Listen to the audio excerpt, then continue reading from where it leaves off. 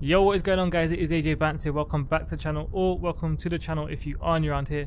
In today's video we've got a quick Oculus Quest 2 tips and tricks kind of video, I guess. It's for the microphone that's built into the Oculus Quest 2, because unfortunately I don't think external microphones work on this headset. So if you're having issues with your microphone working or your microphone not working in game chat and also for recording audio, what you want to do is come over here and click on the quick settings, and then just make sure that your mute microphone is not turned on.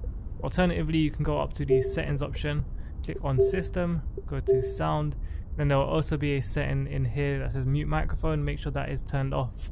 For some reason when I got the headset this was automatically turned on, and I couldn't for the life of me figure out why I couldn't talk in game chat, and this was why.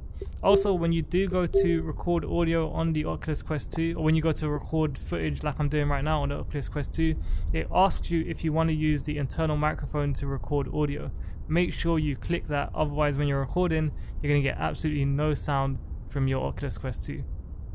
I'm not too sure why the 3.5mm jack doesn't work with microphones. Apparently it's because it's built for input rather than output, so when you plug a headset into it you're going to get audio out fine, but if you plug a mic into it you can't talk, which is a really big design flaw in my opinion.